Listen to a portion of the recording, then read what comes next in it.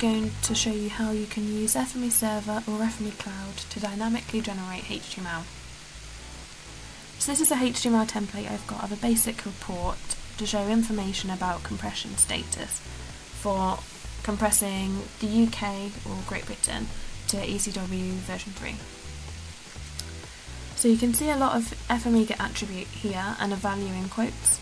So the string in quotes represents an attribute that will be passed through my workspace, so FME will replace that string with a meaningful value from the attribute. This is done using the XML templater.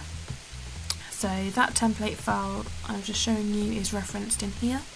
This creates a resultant attribute called text line data, which gets written into the text writer.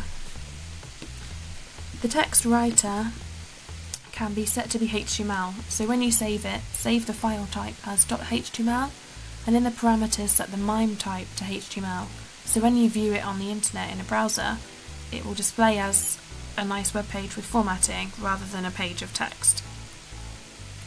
So to publish this to the server, use the button up here on the top right. You can then put in your credentials in here.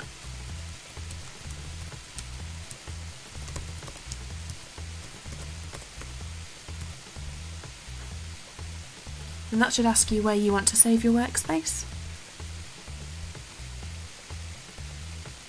And then for the services, you need to make sure that the data streaming is selected. However, it normally does this by default, and then you can press publish. Once this is done, you can go to your web browser and load up your server, and then you should be able to find the workspace you just loaded inside the right repository. So if you click on this now, and then click on the data streaming option, you will get a URL at the bottom of the page which you can use, which will open up that report. You can see in the URL there's a question mark, and after the question mark are all the parameters. The only one I'm interested in is the mask parameter, as I've set this up to generate a report based on which mask of the UK I've compressed. So the default one you can see here is TQ1. So if I press this URL, it should open TQ1.